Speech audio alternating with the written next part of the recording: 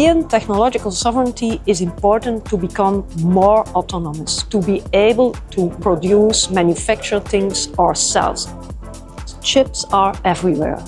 Chips are at the core of better quality of life, accessible and affordable healthcare, sustainable energy. Without chips, you can't do anything.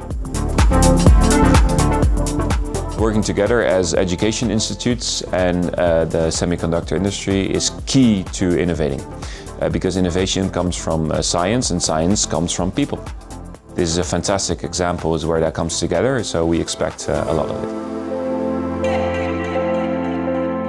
This institute is a great added value for the Dutch semicon ecosystem, and actually for the European semicon ecosystem. For a company like ASML, it's an interesting opportunity to share our challenges. What are we looking at in the next 10, 15 years?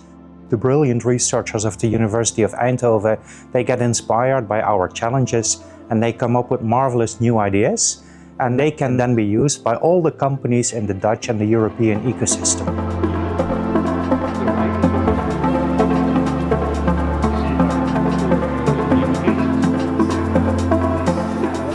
What's very special about this institute is that we combine various disciplines, from equipment, manufacturing equipment like the ASML machine, to photonic and electronic design, to quantum chips, but also materials and processes.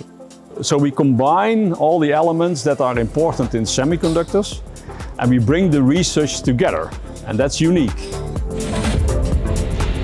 The name is the Casimir Institute for Future Chips and High-Tech Systems.